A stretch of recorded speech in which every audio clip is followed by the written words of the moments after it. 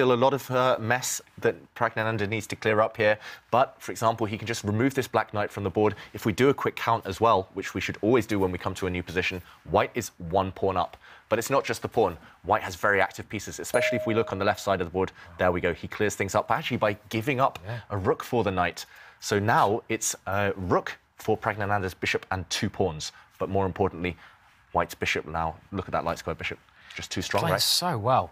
He's so good. I mean, the thing that I think was mentioned, he had this break, didn't he? Oh, it's over. Sorry, yeah, over.